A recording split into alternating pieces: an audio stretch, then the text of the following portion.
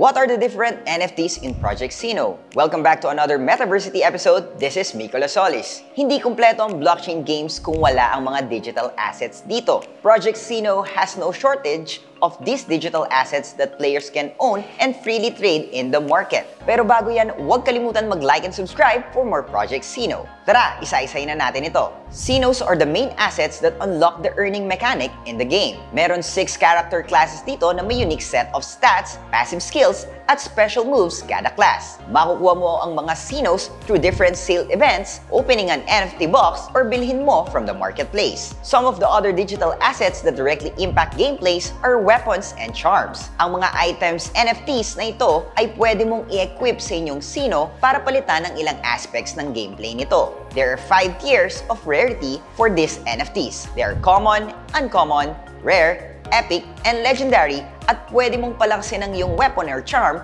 by training it at sa pag-burn ng NFTs. One other NFT in the game are NFT boxes. Pwedeng makakuha ng XENO from opening an NFT box at nakukuha ang mga ito through whitelist benefits, sales, or by playing the game. Tandaan na kailangan ng GXE coins para buksan ang NFT box na ito. What's your favorite NFT in Project XENO? Let us know in the comments. Kita-kits sa arena!